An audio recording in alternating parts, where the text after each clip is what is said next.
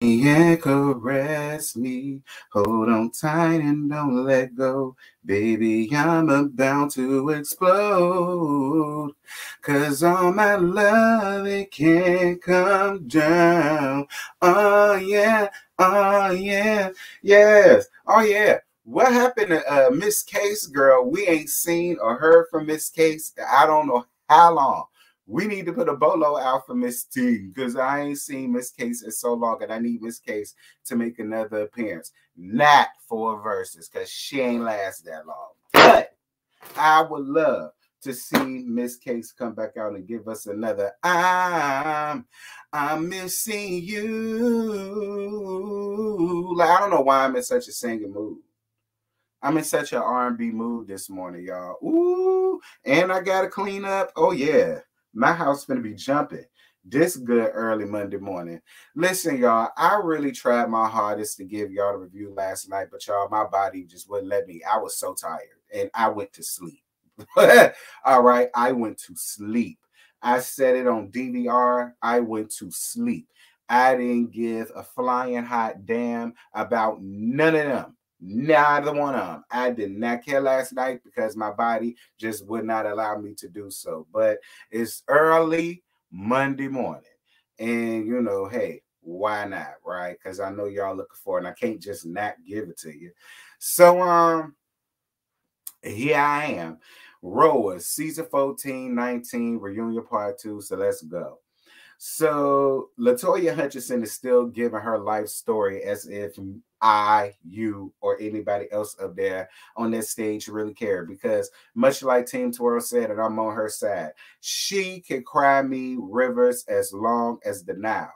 She really can. Because I'm the queen of the night. Anywho, because I used to always thought it was the Nile. Anywho, that's why I threw that. But Lord, I was making a point, and then Whitney came in my head. Oh yeah, she could cry just as many rivers as Justin Timberlake was talking about. At the end of the day, the foul things that come out of her mouth, we just don't give a fuck. And that's basically what Team Twirl was saying. Well, all of the negative, nasty things that she done said about me, this is what I got for her, Andy. And that fake ass, the tears, that fake ass storyline, all of it. We don't care. We and none of them girls care. And I was on their side. I was. Because Bravo Andy kept trying to make it a point to get people to try to understand LaToya Hutchinson's side or understand what her past is, so and so and so. Girl, everybody got one. But at some point, your past should not define who you are as a person now, as an adult.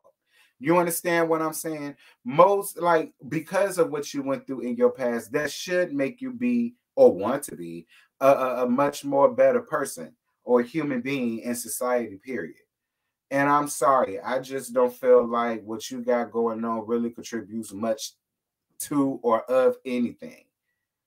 You feel like materialistic shit is what matters and it's what makes you. And I feel like that is the wrong example to use to use for grown, young, impressionable young women to be brought up with.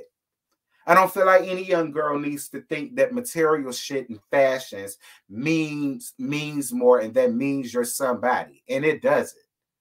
It doesn't. A lot of the fuck niggas I know got money and fashions and cars and clothes and houses and all of that. Most of the fuck niggas I know got that. That don't make a person like you or make a person want to be around you at all. It doesn't. But whatever. So LaToya talks about the break-in, and then Team Twirl's tweet comes up. Girl, I'm really glad though that no one got hurt and that, you know, it didn't get worse than it did.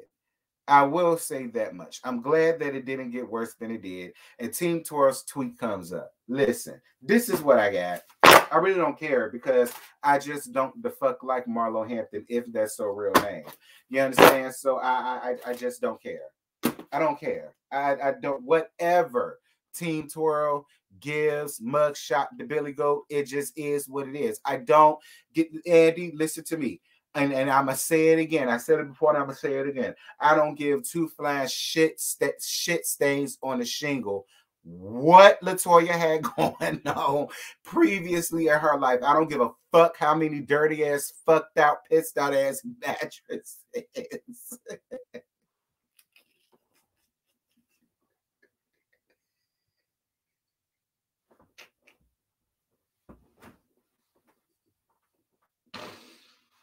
I'm not gonna look. No, don't do that. No, don't do that. Look, don't do that. Don't do that. Look, I'm not even gonna let her take me to that point because she not even on my level. Okay, you understand? She not even on my level. So I'm not even gonna let the spirit of Scotty by Nature TV come rain down on me. I refuse to let it happen. She ain't even on my level, so it don't even matter. Moving on. So Bravo Andy brings up. So Bravo Andy brings up Shadrach, the Billy Goat, throwing Meshach and Shadrach up out of the house, so much so without they want to cope like the fuck I said. And I don't care how anybody try to cuten it up. Mugshot said what she said because that's what she did. She threw their ass out. And then it's funny because now we found out Crystal don't even talk to her ass no more. I wouldn't either. I wouldn't either. Because you probably threw them boys off on her and probably didn't so much give her so much as a freaking penny. That's why she ain't talking to your ass. And I don't care what nobody got to say about that. That's what that is. Talking about something you blessed. You blessed, all right, but it surely ain't from God. You better read your word, Latoya. Want to talk to your ass either. You set up here, got all these people, all of my damn business. Probably didn't even advocate for your sister to get paid. She probably did that shit for free.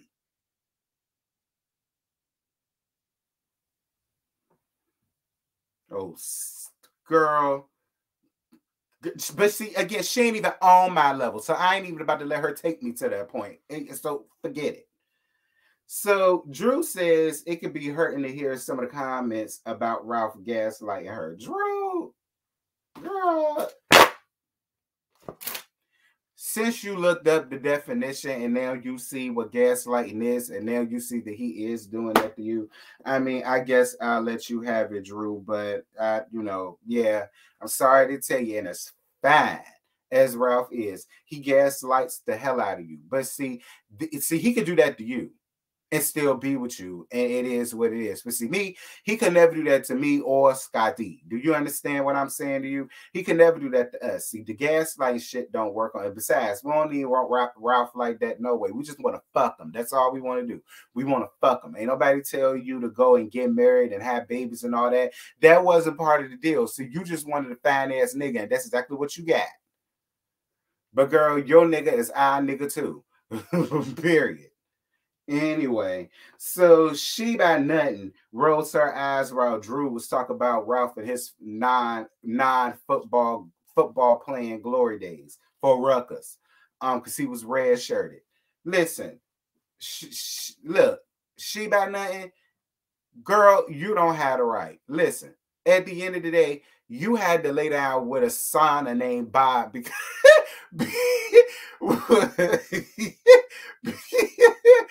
because it wasn't your rain that he was making come down. It was all that sweat that he probably thought was calm, but I know it wasn't. And you endured that for as long as you did.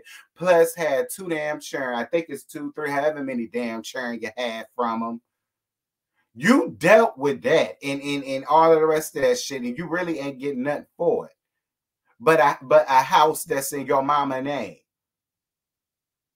In fashions that belong to Shein and that belong to Shein and Amazon. Like, you ain't got the right to sit over here and roll your ass. Okay, maybe he was red shirted and maybe he didn't really get to play like that or whatever. But he was still something, and he was somebody. At least he won a sweatbox named Bob. You know what? I ain't even finna do this with Sheree because she ain't even on my level. You understand? So I ain't even gonna do that with her ass either. Moving on. Oh, raggedy heifer want to sit over here and try to roll your ass while all of the shit that you had to endure being married to a sweatbox named Bob. You don't have the right to sit up and roll your ass at anything because at least he won't kicking off in her ass. Yeah, I said it.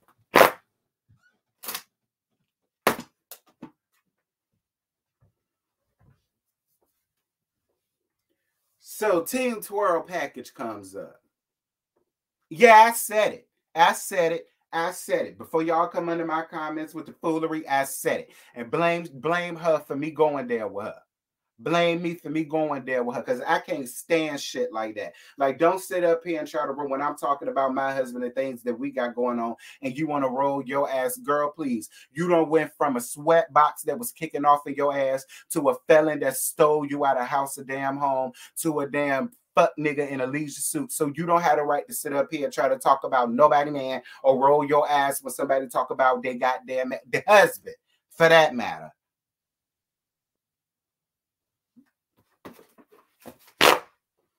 See, it's Scotty. It's Scotty. I need to stay away from his Housewives reviews because I'm up here and normally, y'all know, I normally don't need, I go off, but not like this. And you know what? Again, because you ain't even on my level, Sheba Sheree, I retract what I said about being kicked off in your ass. That's the only thing I retract. But every damn thing else I stand by. Moving on.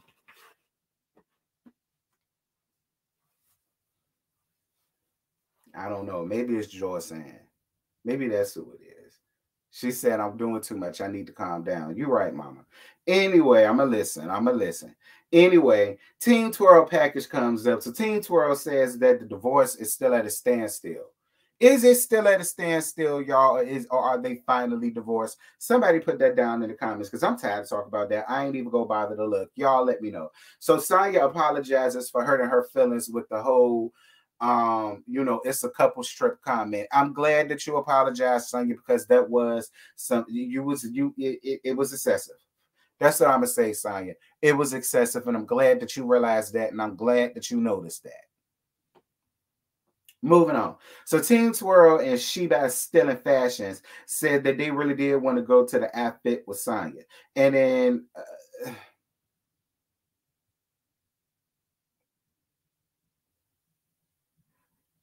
Team Twirl says that she really did want to go because she felt she didn't want her to feel like she didn't want to be there. Because if y'all remember back in the episode, like when Kenya showed that when she claimed that she was coming and she never did, and all of the rest of that stuff, she was saying that she really did wanted to support her because she didn't want her to feel like blah, blah, blah, or so and so and so. And I hear you, Kenya, but I feel like this. If you're going to start off being a bitch to her, you need to just finish being a bitch to her. Like, I mean, at the end of the day, you done already drew your line in the sand. I mean, while I get what you're saying, and I gave Sonya a lot, but like looking at it, you know what I'm saying? Like, I ain't gonna say too much because I'm here for Kenya this season, but I mean, I hear you, Kenya, but it's you. I will say this: you and Latoya do share some similarities with the way that y'all handle people. Some, very, very few, very little with the way that y'all handle people. That's what I'm gonna say because you're mad at the response, but I mean, how do you think she felt when you decided that you just didn't want to show up? You know what I'm saying? And then what comes up next is the comments that she made about, how she feels like you give sob stories to escape accountability. But you do, Team Twirl. Like, what does you and what Brooklyn and Markina Daily Everlasting got going on got to do with you not showing up when you were supposed to while they all went out to go and take a tour of Sanga's house and all that stuff. If you didn't want to go, you just should have said you didn't want to go. Now, don't get me wrong. Editing can play a huge part. And maybe they just edited you in opening up your blinds and stuff, and yada, yada, yada. And then you could have gotten a call about something going on with Brooklyn and yada, yada, yada, and so and so and so. And, you know, that's the reason why you didn't want to come back. I just felt like, I look, because of all of your years of not taking accountability, Team Twirl, it's just hard to just take your word for a lot of because I don't want to say too much. I like Kenya this season. I do. Like, I could totally see a difference in Kenya, so I'm not trying to get her too much. But Leisure Sue FaceTime and Sheba Camel Toe, and in my opinion, it was so fake and it was so staged, and it was very much so. I'm gonna text you in 5 minutes, and after I'm gonna text you. And in 5 minutes after that text, I want you to FaceTime me. And that's what he did. That's just what that scene gave me. I didn't give a damn. It did not matter to me. We didn't know that, need to know that Leisure Sue was in New York with you. Who gives a fuck? Sheba Sheree, like, nobody likes him. Nobody likes him. I don't know if you ain't heard or you ain't watched, but nobody likes him. Sheba Sheree. So nobody really cares that you're with him. If anything, they're disgusted and repulsed at the fact that you would want to lay down with a man that could publicly do this to his family. So nobody really gives a shit what y'all got going on. I know that you searching for a storyline by any means. While that messy ass sister trying to say that Drew was searching for a storyline, you searching for a storyline. Anywho, when he got there, yeah, but we will. Team Twirl's John from Jamaica comes up. Now, she says he did come back after all of that took place. He just went to the bathroom. And, you know, she says that she don't understand why people thought that he showed back up to the hotel room. Well, the people think that because at your age, Team Twirl, this is when your sexual peak is at its most highest. So it's not so far-fetched for us to think that you're away on vacation, he's away on vacation, he lives in the UK, you live in the US. I mean, if you did have a little 1-2 skip to my darling, to my bedroom, like, so you're young, you're having fun, and you was laid up with a lesbian for however long you was laid up with her. Like, and you got you done kitty clicking. If you got your box beat in, you got your box beat in. Like, ain't no big deal, Kenya. Hell, I want you to get fucked. I wanted John to fuck. Listen, I wanted him to tie your ass up like. Look, I wanted him to tie your ass up like a Christmas Day turkey. You understand me? And just wear your box out. That's what I wanted him to do. You understand me? I wanted him to tie you up to the bed and just make you squirt till you couldn't do it no more. You deserve it. After everything you done been through, laid up with that butch dot, you deserve some real dick in your life. And I wanted him to provide that for you. Child, you better get out of this whole prissy, priss, girl. You better look outside. We ain't got that much longer to be here. Sonya saying that I already talked about that. So who wrote Candy Pants Sucks D down to the locker room? Who wrote it, girl? Who wrote it? Who wrote it? It was probably she by nothing old nothing ass. She probably wrote it. It sounded like something she do. Or it may have been Latoya Hutchinson. It may have been her. Anyway, Sonya's reel comes up. So Sonya says that she always wanted to have more kids, but she didn't feel like Ross was listening to the things that she needed. Fine. I ain't getting into none of that. Whatever. It is what it is. So Drew's advice to Sonya comes up, and Drew doubles down on what she says. Listen, like I said, I always thought when you got married, it was no longer an I thing, even when it came to children. So I just always felt like, you know, if a woman decides that she doesn't want to have more children and she's married, I feel like that's something that should be talked about with her husband. As the same as it is if a man decides, I don't want no more kids, I'm going to get snipped. I feel like that's something that he needs to sit out and talk to his wife about. Like, it's 50-50. It's all fair. You know what I'm saying? I feel like both parties should have that discussion with each other. And for the most part, that's what it was. I mean, they did talk about it. She said what she said. He said what he said, and they left it alone. Then he turned around, had to change her heart, and then she decided to, say, hey, well, since he had to change her heart, that meant he listened to me. I appreciated that. So you know what? I'm gonna have this kid. Fine. Fine. So I guess y'all next storyline is gonna be now y'all trying to have a baby. I guess that's about to be y'all next storyline. So that's about to be the Ross's storyline, y'all, for next season. Them trying to have a baby now that she got her IUD taken out. So we already see what her storyline is gonna be. I tell y'all use y'all pussies all the time. Y'all pussy, your uterus, your fallopian tubes, your clitorises, everything, your eggs, whatever y'all got, y'all just use it all. That like in any way that y'all can find to use it, you use it, and it works. I mean, I think it'd be cute seeing Sonya pregnant, to be honest. I think Sonya would look real cute pregnant because she fit. So just think about it. She gonna look all brolic with a belly. Like, it's gonna be real cute. I could see Sonya pregnant. We'll see, Sonya, I guess. Because I do want you to come back for another season. Because, I mean, and I'm giving her the same grace that I gave Akeisha on Bell Collective. It's both their first seasons. Drew needed another season for people to come around her, or to start to anyway. So, I ain't going to write Sonya off just yet. Let her come back second season. I don't know. We'll see.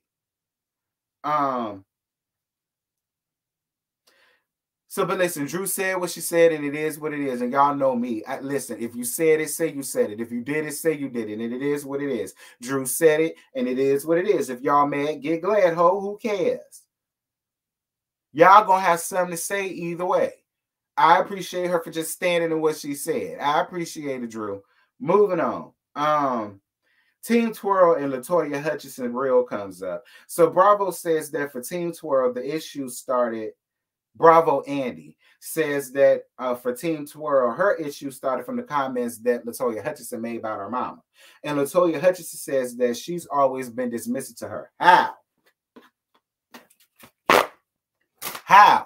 Because from what I thought, Kenya always tried to be cool with you, and you was cool with Kenya until you saw that your friend, the wildebeest, wasn't. And when the wildebeest did not want you to be friends with her, you chose not to be friends with Kenya. That's what I thought. So, I mean, when was she dismissive to you? I ain't going back to watch it. Y'all let me know down in the comments. But that's what I always thought. I always thought Team Twirl came in trying to be cool with LaToya. But because she was the wildebeest's friend, and the wildebeest didn't stop seeing it for Team Twirl, the wildebeest expected her friend that she brought onto the show to do the same. Because wasn't the wildebeest responsible for getting Team for not bringing her back? And if they brought her back, she wasn't gonna come back, and that's why LaToya was on for so long. Incident, never mind. Moving on. Y'all tell me that in the comments. I'll be looking. So LaToya Hutchinson comes up and she says that that's her best friend's name. She said, oh, that name that was on my police record. Oh, that was my best friend's name. Ain't that a crime? That I don't believe. I don't believe that. I don't believe that. And then you showing your birth certificate. The only way you can change your real name legally is to have that happen. LaToya, see, this is how I know you ain't got nobody's degree from the University of South Florida. You ain't got nobody's degree if you don't know that once you change your name, it's legally changed on every piece of thing that you got. Your birth certificate, your social security cards, them stolen ass credit cards. Well, you can't put your name on those because they won't chose. But if they were, we're gonna pretend like they was yours, and if your name was on there, all of those would change to Marlo Hampton if that's your real name. Everything would change to that. The mail, everything. Your prescriptions, whichever prescriptions they may be, because I don't know.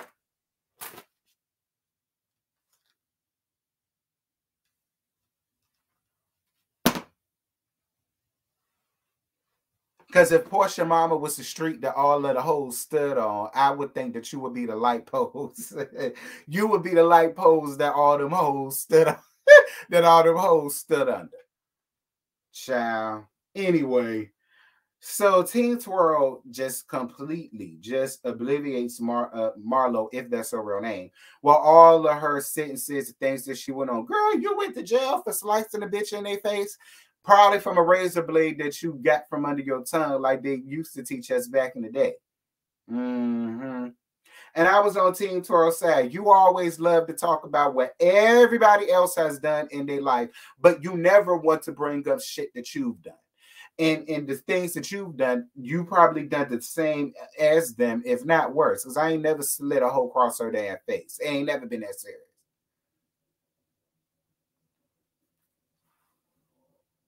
I mean, I've done some things, but I ain't never did that. Anyway, so Drew and Sheba Leisure Suits issue comes up. So Sheba Pop Secret says that Anthony was never her assistant. She just had him listed as that on her phone, so she will remember him. I mean, I guess. I mean, I would feel like because you don't know that person that well, you wouldn't even have their number saved in your phone anyway. Quiet as it's kept, shouldn't big, important people have two phones? One for personal and one for business? I mean, I'm just asking. I mean, I feel like if I was you, I would have two phones.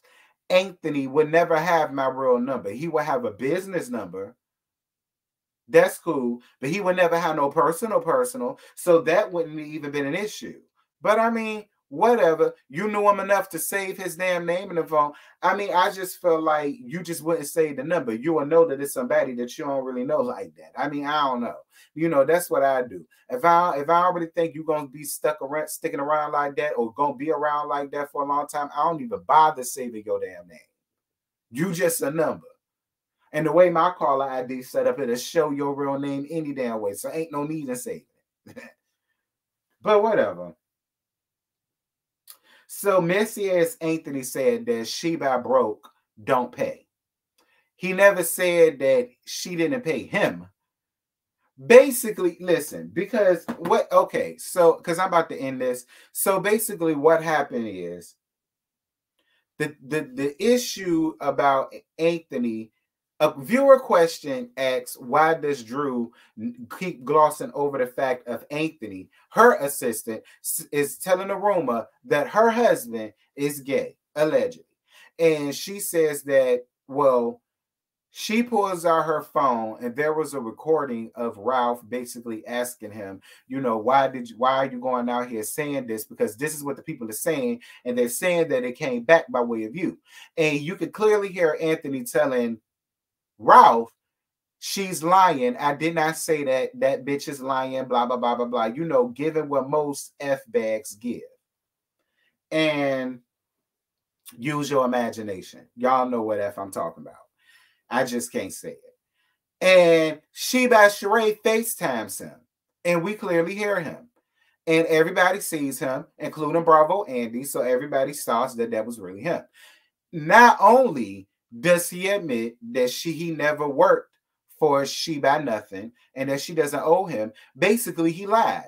He basically lied that he basically made up the rumor because he told Ralph in the recording he never said that bitch is lying. But you clearly hear him saying over FaceTime he may have said that, but if he did, he doesn't recall it. But Drew needed a storyline, basically. Drew needed a storyline anyway, basically, is what he said. But see, I'm not shocked at this because, again, this is the same F-bag that started all that bullshit on Basketball Wives on season 8 and started all of that foolishness when Jackie almost got her ass whooped down there to the skate rink. Y'all gonna learn, like, see, this is what pisses me off because we never have positive representations of the LGBTQ plus community on these shows. It's always some messy ass F-bag that wants to be seen and wants to be heard by any damn means necessary. And that's what pisses me off. It gives all of us a bad name. It makes everybody feel like all of us is messy. Now, don't get me wrong. I'm messy when it pays me, which is up here, but I'm messy with this. In my real life, I don't do shit like that. And even when I was younger, I never chilled around them type of queens. I never went to a gay club. I was never a part of the ballroom scene. I was never a part of a gay family because most of that shit, it gets messy. And I've never been a messy person. I'm a lady of a certain age. You understand me? Of a certain year. You get it. I'm the last of a dying breed. I'm the last of the 80s babies. Okay, I'm 88.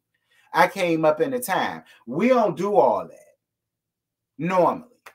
And we don't get involved in all that normally. Like Miss Anthony, those types are the reason why I was never that girl. And I was never around them. But whatever. That's it. That's all I got. I ain't got no more to give y'all. I'm shocked that I drawn this out to 30 minutes. But yeah, y'all, that's all I got. Y'all jump down in the comments. Let me know what y'all thought about last night's episode. And yeah, girl, I'll holler at y'all later. Bye.